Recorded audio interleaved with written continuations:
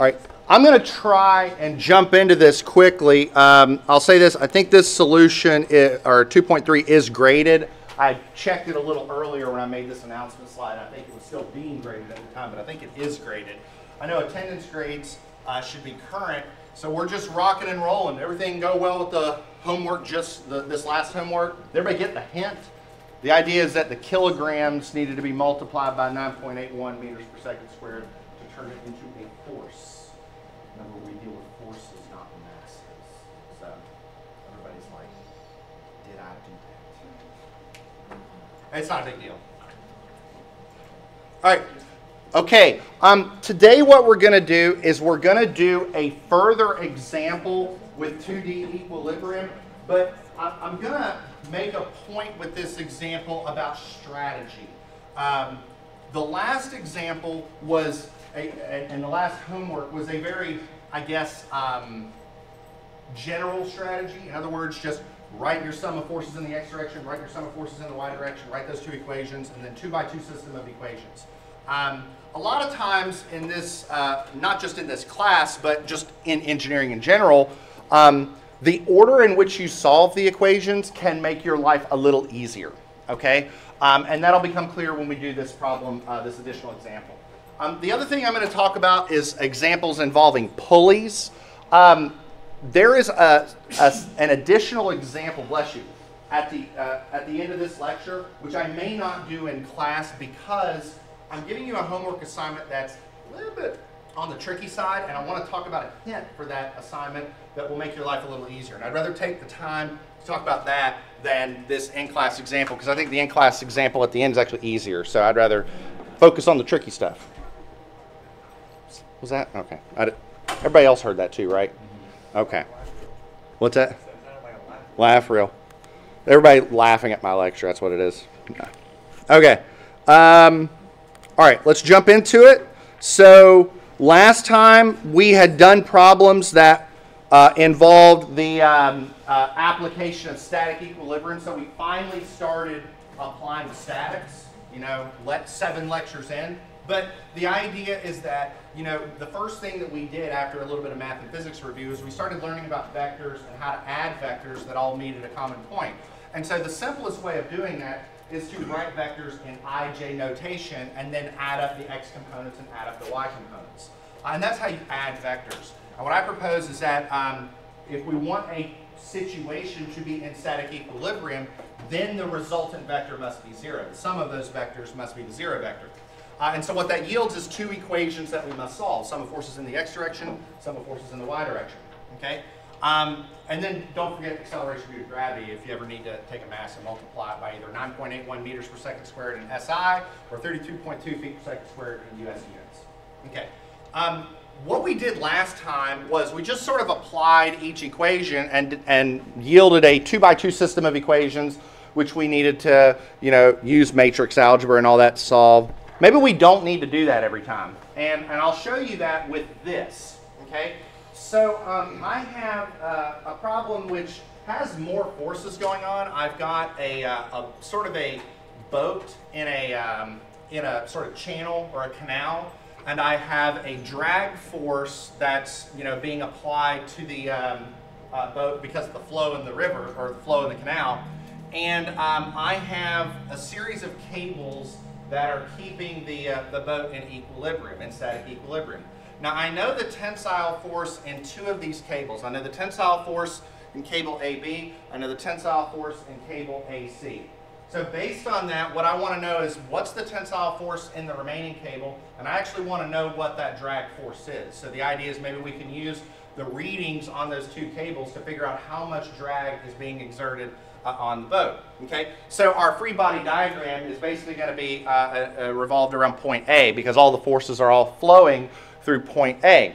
So what we'll do is we'll write a free body diagram and we'll describe some vectors. And let's see if we can apply our equations of equilibrium in maybe a bit of a strategic fashion in order to solve this problem. So here we go. Let me make that a little bigger. Okay. All right. So first off, let's draw a free body diagram. Let me get my little pen out here. Don't fall. Sit there. Okay. So let's do our free body diagram first.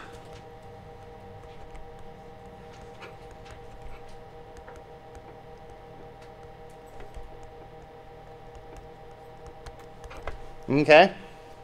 And we have a series of forces that are being applied through this point. Okay. And let me see if I can write these out. So I'll try and I will try and be somewhat neat with this. Let me move this down a little bit. Okay. So what I'm going to do is I'm going to write this force like this. We'll call this tension AE, okay? And then we'll write this force right here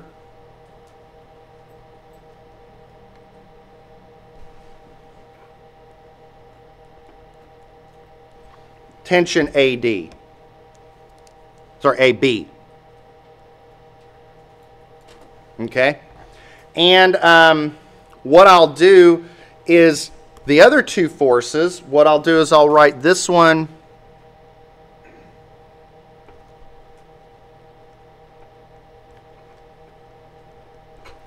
as tension AC, and I'll write this one as my drag force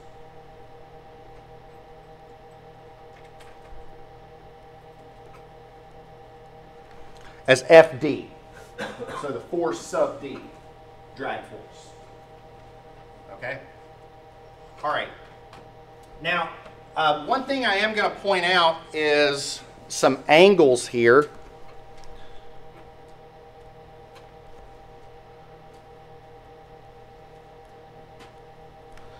So let's start off with this angle here on the left, okay? Now what we're given is this right here. We're given this term as alpha. If this is alpha, what is this? 90 degrees minus alpha. Okay. And if this is beta, what is this angle? There you go. Okay, so just to make sure that our bookkeeping is appropriate. Okay? So far, so good? All right. So that's our free body diagram. Maybe I'll take this diagram and move it up a little bit just to make my calcs a bit neater. Okay. Okay, now I'm going to approach this problem the same way I did the last time. I'm going to describe my vectors.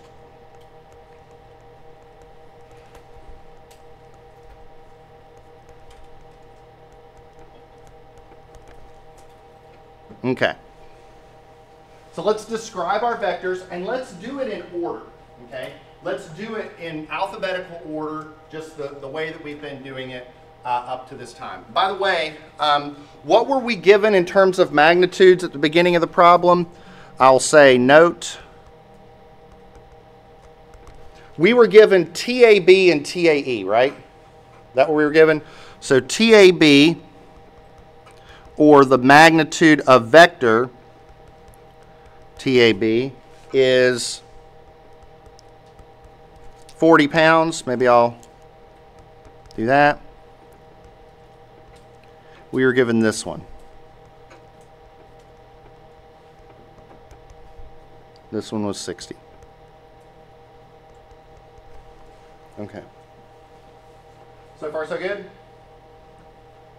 All right, so let's do this. Let's do this in order. Let's start off with vector AB.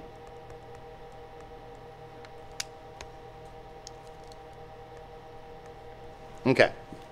So the first thing I'm going to do with vector AB is I'm going to try and figure out what alpha is. Okay. So the one thing I know about alpha. So let me go up a little bit. I know that for alpha, I know that here's my triangle.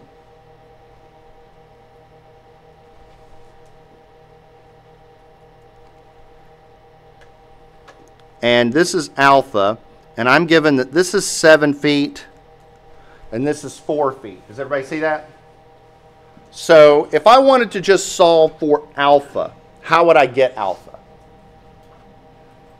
Well, is there any trig function I can define with alpha using these legs of the triangle? Which one is that? Tangent, right? So we know that the tangent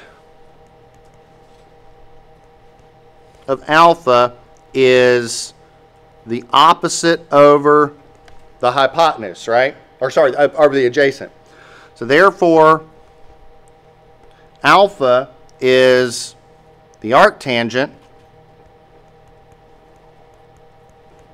or the inverse tangent of 7 over 4, and in degrees, we'll say 2 decimal places, what is that? Say it again? 61.93. Do I have a second on that? I got a little bit of a different answer. I got 60.26. Did I do something wrong? 60.26?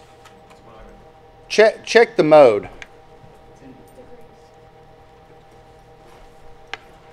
Or 60. I got 60.26. And most people are getting that? Something like that. But you're getting something very different, right? I don't know. You might want to check. So, okay.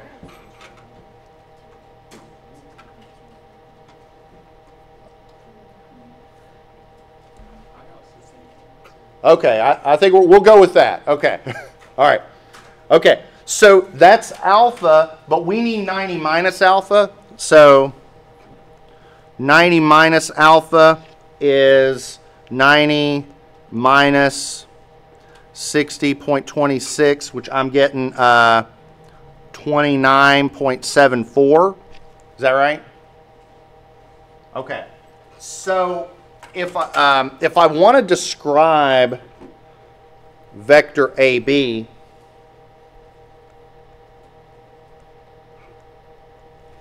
okay, so how do I describe vector AB? It is a pile of junk times I plus a pile of junk times J, okay? So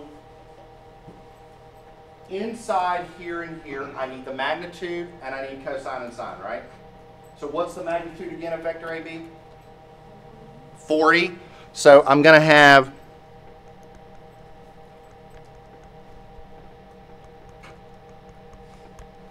a cosine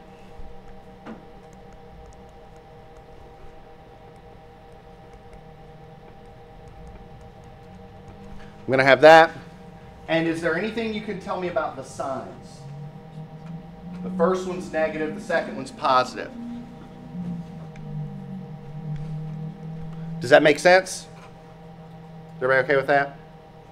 Okay, so this is what times I? What goes in here? We'll say 2 decimal places.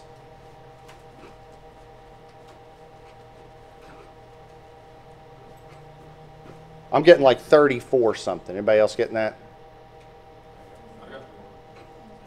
34.73. I'm seeing a second. So 34.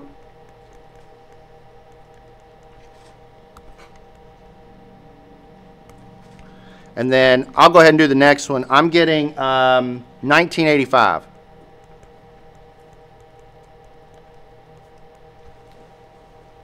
Everybody right? Okay with that?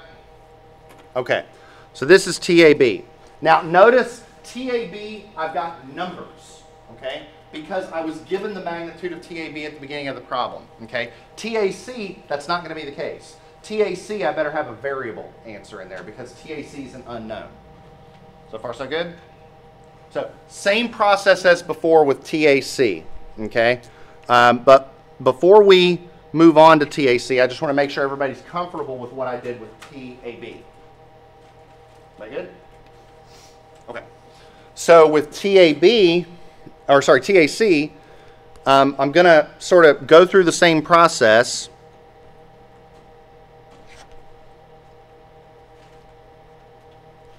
All right. This was 4 feet. This is 1.5 feet. And what we're interested in, at least from our schematic, is that angle beta. So just like before, here I'll draw a quick little line through here to sort of separate what I did before. So I know that the tangent of beta is 1.5 feet over 4 feet. So therefore, beta is the inverse tangent. We got a value for me on that?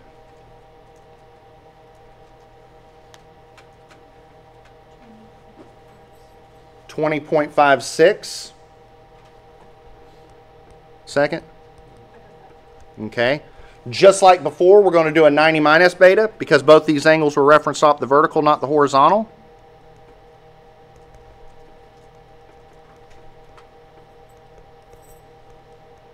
All right, and so that's 69.44.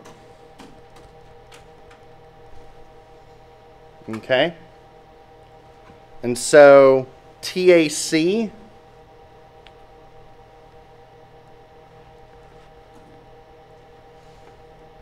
is, and here's all I'm going to do for TAC. First off, what quadrant is TAC in? So they're both positive, right? So all I'm going to do for TAC is I'm just going to say TAC cosine 69.44 times I, bless you, plus TAC sine times J. I'm just going to leave the sines and cosines. I'm not going to worry about anything else. Okay. Is everybody okay with that? Now, the big thing, here's something that's really easy to forget when you're doing these problems. It's easy when you write these to forget the magnitude. The magnitude's there too. If you leave the magnitude out, all you're saying is TAC is a vector with a length of 1 without any magnitude. So don't forget the magnitude. Okay.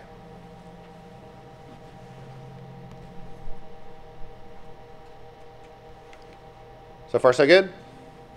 All right, so somebody help me out with the others. So how do we describe vector AE? And just to recap or refresh everybody, AE is this one. So what is the description for vector AE? What's that? Well, we're looking at it, so I think I see what you're saying. It's not really vertical because it's just going along the river, but it is in the y-axis, right? So let me ask you this way. What if it's something times I plus something times j, what's times I? 0. What's times j? -60. -60, right? Not 60, -60 because it's going down, right? That makes sense? Okay, so that means this one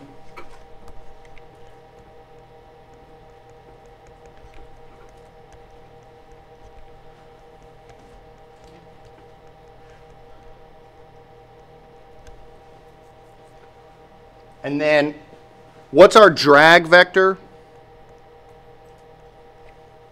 What's it going to be? FD, but if it's FD equals, bless you, something times I plus something times J. What's times J? 0. And so what's times I is whatever the magnitude is. We don't know what the magnitude is, right? So the magnitude is unknown. So this is FD. Does that make sense? So these are our 4 vectors, okay? All right. Let's take a step back and make sure we're all comfortable with what we've done so far. Is everybody okay with this? Can you re-explain the drag part? So, no, that's fine. So the drag vector is this one over here, okay? So it only has a component in the x direction. So the y component is 0.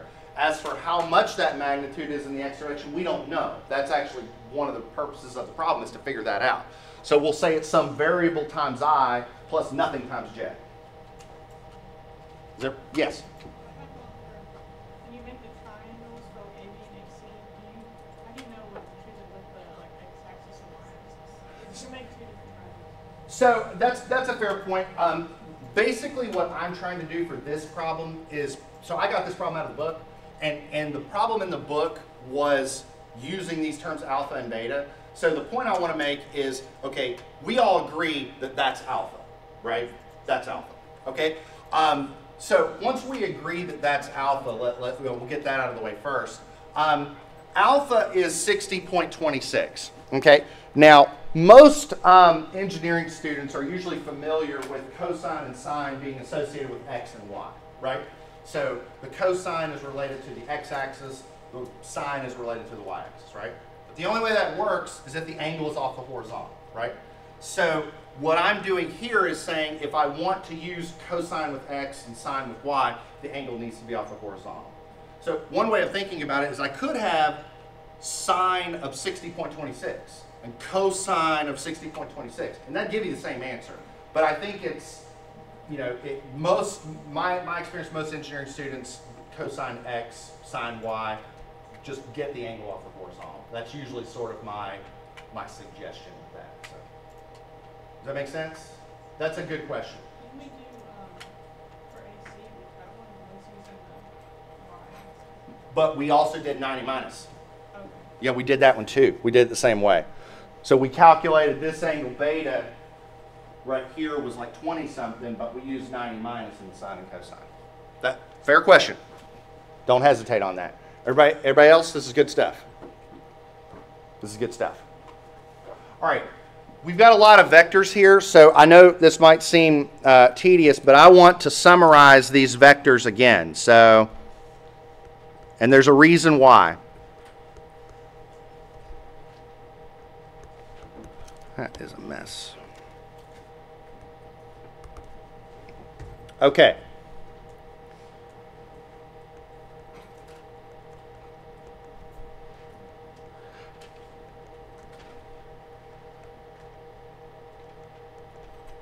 That's E. Okay.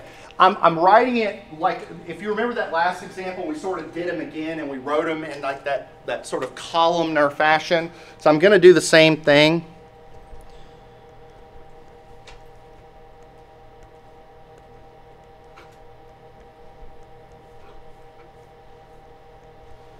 And then, so let's fill these in. So TAB, this was negative.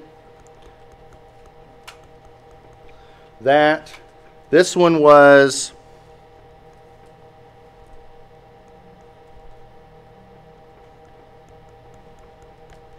this one was 0, and this one was FD. Did I get that right? Okay. Now we've got this, this.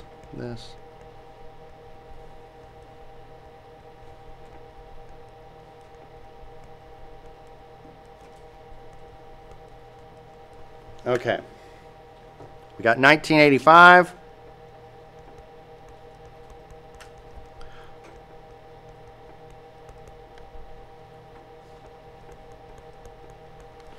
This one we've got negative 60 and 0. Okay. Did I get that right? Did I miss anything? I think I got it right. Now, static equilibrium says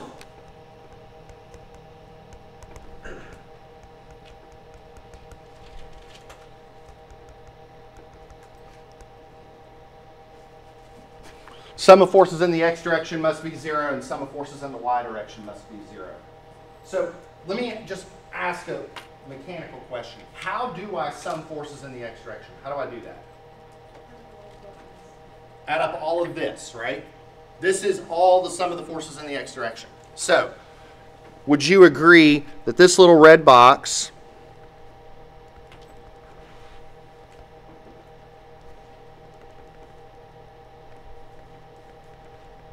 is the sum of the forces in the x direction, right?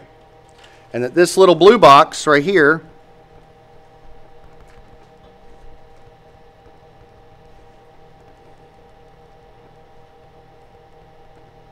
is the sum of the forces in the y direction. Everybody in agreement? Now, how did we do this last time? We said, okay, let's do this one, do this one. The F right here? No, because that's this force right here pointing to the right, so it's positive. Yeah, that's a good question. All right. Okay, so how did we do this last time? Last time we said, okay, let's sum up everything here, sum up everything here, throw it into our Casio FX115ES plus a little matrix sum over, and get an answer. Will that work here? Yes, that will work here. But we can do this a lot easier. Okay? Let me ask you a question. How many variables are in the red box? 2, TAC and FD, right? How many variables are in the blue box? Why don't we do the blue box first? Let's see what happens. So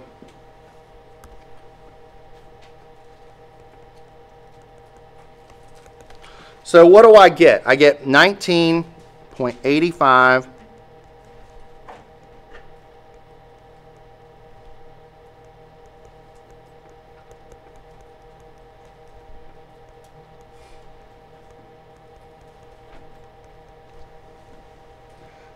So is there anything stopping me from just solving for TAC just right now?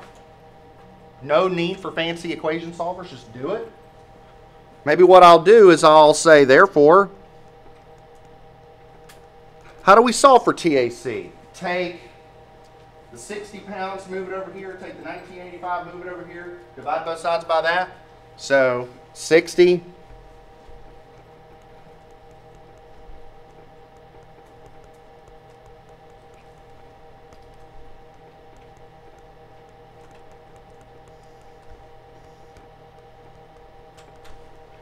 So see what I'm getting at? Be strategic. Do this one first.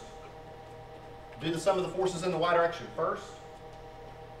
That idea, by the way, of being strategic about which equation of equilibrium you apply in which order will be very important for later problems throughout the semester. So I want to plant that idea in your head now. What do we get for this?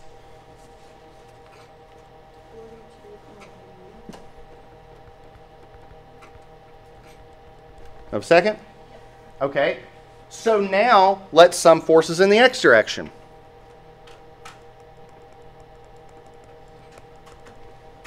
And if we do that, we get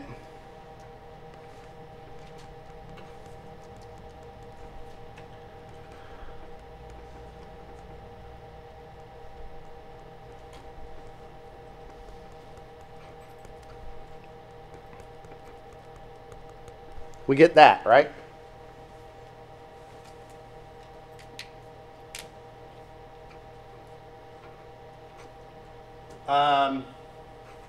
Okay.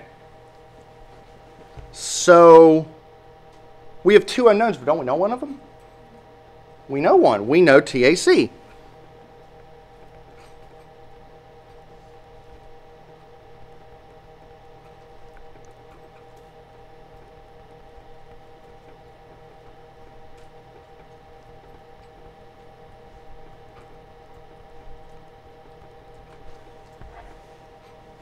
So now we can just solve for FD directly, right? Take this, move it on over, take that, move it on over, and what do we get? We get FD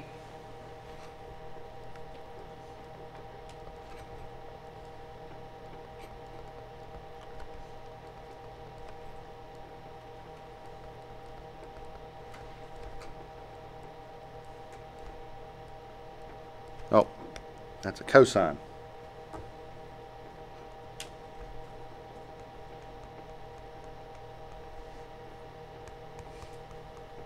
And what do we get? 19.67?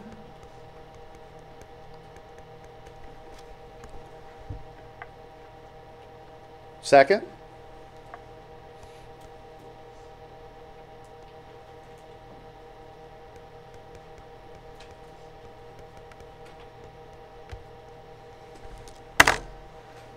Answers, I guess I should say.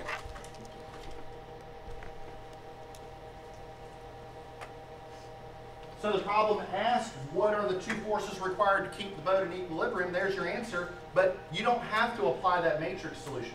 To be clear, that matrix solution strategy will work for really any problem that we do, but we can be crafty, if you were, in the way that we solve our problems, okay? And that quote-unquote craftiness will become maybe a little important on the homework, that there's easier ways of doing it. Yes? When you use the matrix, how do you know which force will be used? It would be the order in which you write them. So what I would do here, that's a great question, and this would be the way I would answer it. What I would do is I would take, for example, this equation, right? Write it with FD first and then TAC, right? Then take this one, write it with FD first, and FD is going to be 0, and then TAC, right? Does that make sense? So for this one, take TAC on the left, take everything else, move it to the right. This equation, put FD first, then TAC, move everything else to the right. Plug it in that way. And just do it alphabetically. That's the easiest way to handle it. And then whatever the answer is for X, that's your first term, in this case FD. Whatever your answer is for the second one is that one. That's how I would do it. The calculator is just basically going to respect whatever order you put them in. Just make sure that with both equations you put them in the same order. That's a good question. Does that make sense? All right. Everybody good so far? Okay. All right. Okay. Good to go? Okay. Let's talk a little bit about pulley problems.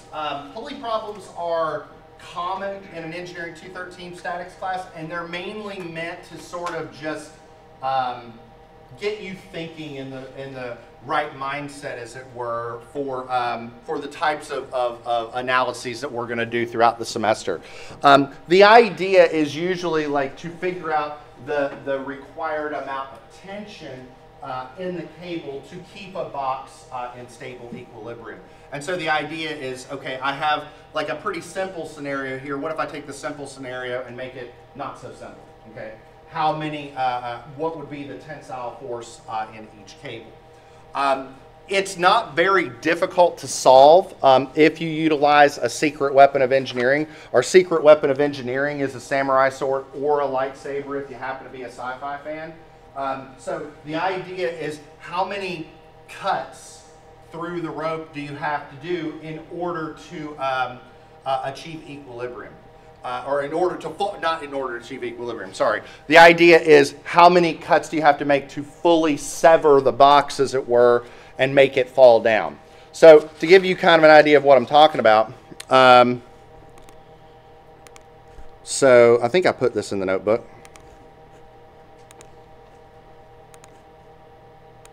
So like the idea is, like, if I had this box here and the box weighs 600 pounds, determine the tension in the cable for each of these two scenarios, right? So like the idea here on the left, okay, so what's happening here on the left is I have a 600-pound force that's acting downward, okay?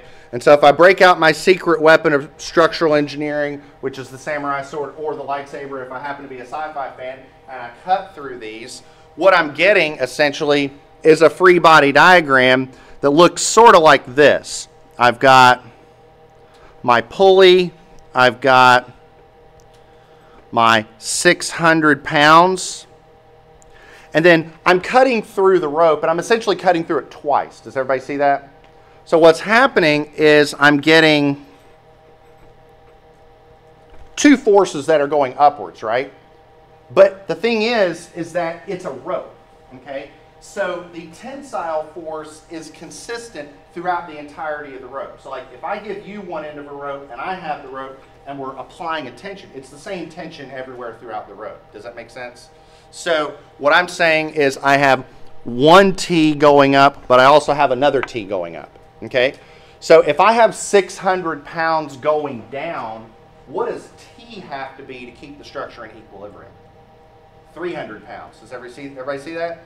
Because I have 600 down, I have 2T going up. So if you wanted to be formal about it, you could say, okay, I'm going to sum forces in the y direction. Maybe we'll take all of our upward forces to be positive, and we'll say 2t minus 600 is 0. So t is 300 pounds. Does that make sense? So if that's the case, and if that makes sense, what do you think t is for this scenario here on the right? If it's 300 pounds on the left, what is it on the right? 200 pounds. Exactly right, right? Because over here, I've got this scenario here, and then I've got, but I also have that. So I've got t, t, t. So in this case,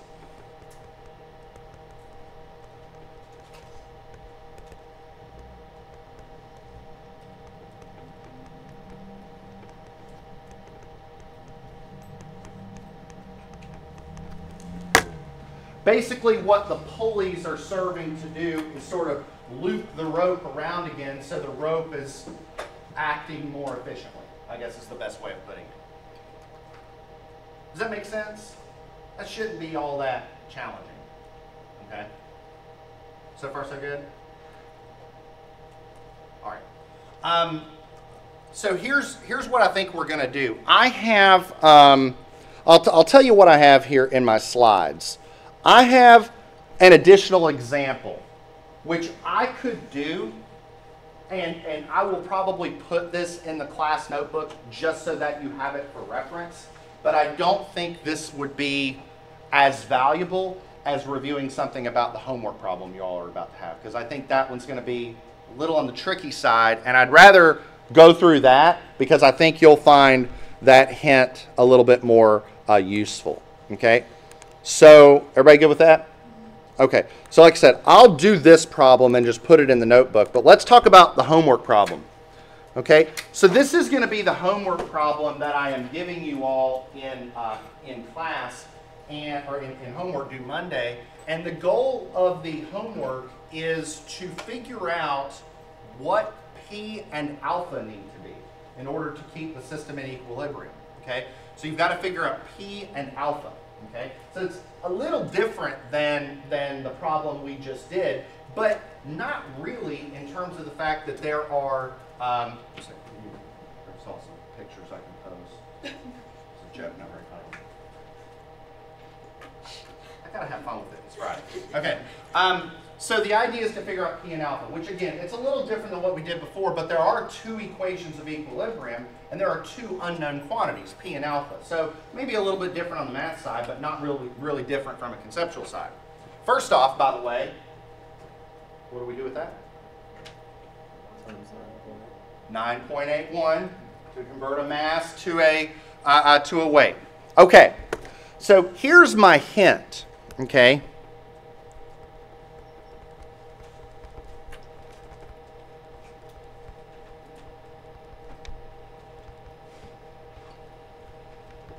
My hint is the free body diagram, okay? All right. First off, okay,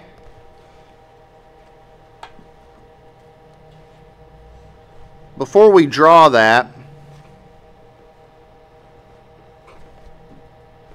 okay, so I'm going to look at this triangle right here, which is 2.4 meters and 0.75 meters right here. I'm drawing that as an exponent. Let me stop that. I have a habit of doing that sometimes.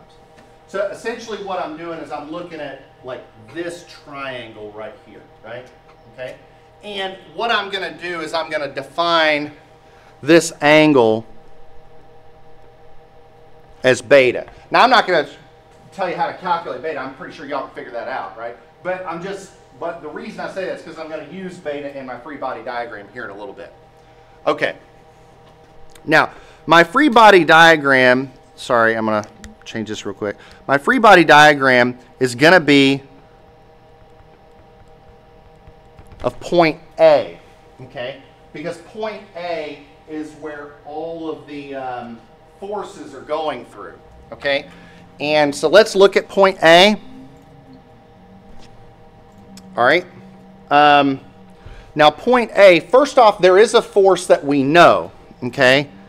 And that is a downward force, which I will call the weight, okay? And what I will say for the weight, it is 0I plus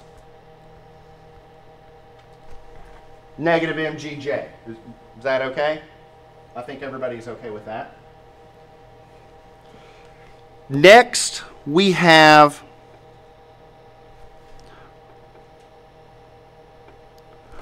a force here. I'm going to call that force here alpha, or at an angle alpha. I'm going to call it vector P. Okay? Is everybody okay with that? But there's also a force going up. Now here's the thing. This is really the crux of the hint. Okay? This force is going up like this. It's at an angle of what? What's that angle going to be? Beta. But here's the kicker. What's the magnitude of that force?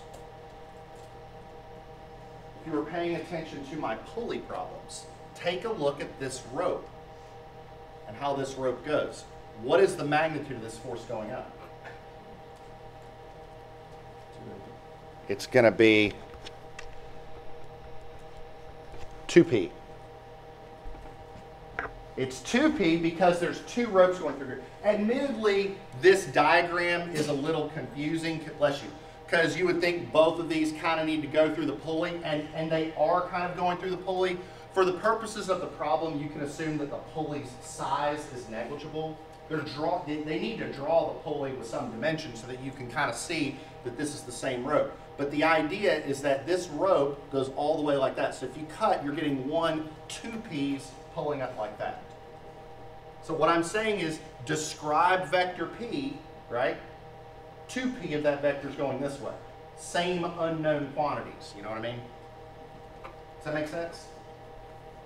So describe a vector going like this with a magnitude of p. Describe a vector like that with a magnitude of 2p. That's what I'm saying. Does that make sense? I think that will help. I think that will help far more than me going through example 3 together. Whew. Questions? Well then, if nobody has any questions, I'm going to give you 8 minutes of your life back. I'm going to pull up the code one more time. But that's all I have, everybody. Y'all have a wonderful weekend.